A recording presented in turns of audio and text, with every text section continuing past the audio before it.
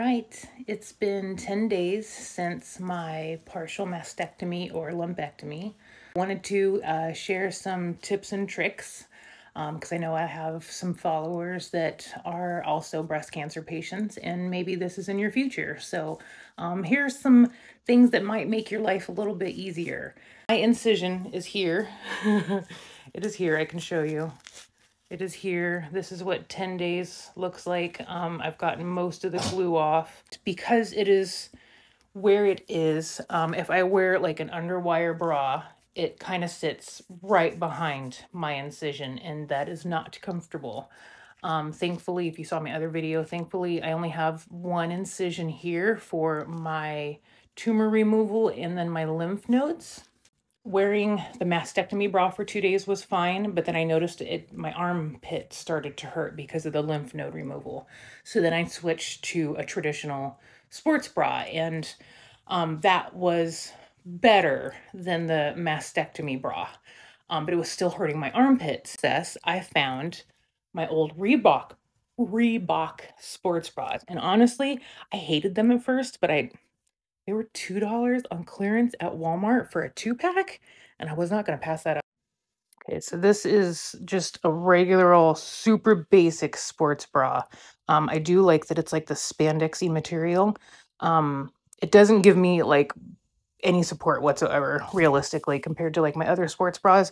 But the game changer is that it's got adjustable straps. So that is really nice because I can adjust it and it doesn't dig into my poor armpit. So, get yourself a like low impact, I think they're called a low impact sports bra with adjustable straps. And come to think of it, I have a lot of sports bras for a girl that does no activities that require sports bras.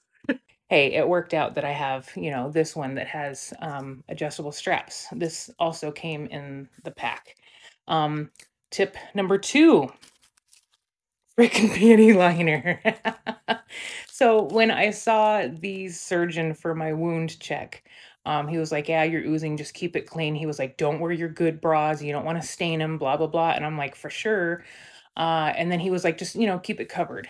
And initially, right after my lumpectomy, when I noticed that the incision had split, I tried using gauze and medical tape.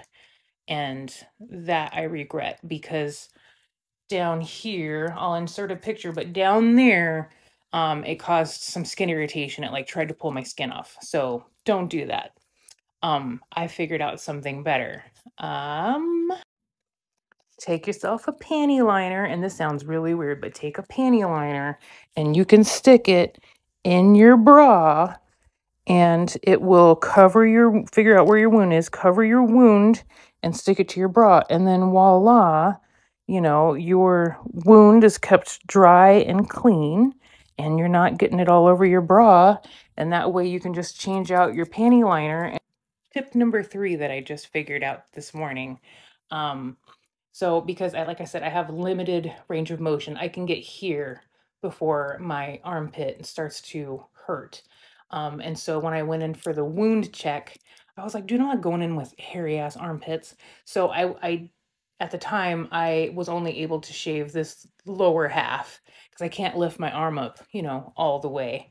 So that's what I did. And then today I was like, man, I can't walk around with these hairy armpits. Before cancer, I was an everyday shaver. So then having chemo and no body hair was like a freaking vacation. That was amazing. But now it's growing back.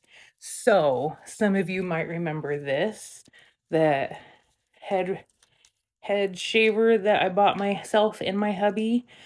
Yeah, I just used this sucker in my armpit and it worked great because I can't lift my arm all the way. I've got all this extra, flabby skin in there, and I didn't want to try to cut it or shave in the shower and cut it. So I just used the electric head shaver from Amazon and it worked fantastically. So yeah, there you go. I'm sure you don't have to use a head shaver, but I have it. And, it was nice to trim the crazy hairs I've had over this chemo journey, but you could use like an electric right, beard trimmer or something else if you've got one from your husband. Yeah, use that sucker on your armpit. Why not? So, yeah, there's 3 tips to try to help somebody get through this, make your life a little easier. But yeah, let me know if you guys have any other questions. I hope you guys are all doing well. Okay? Talk to you later. Bye.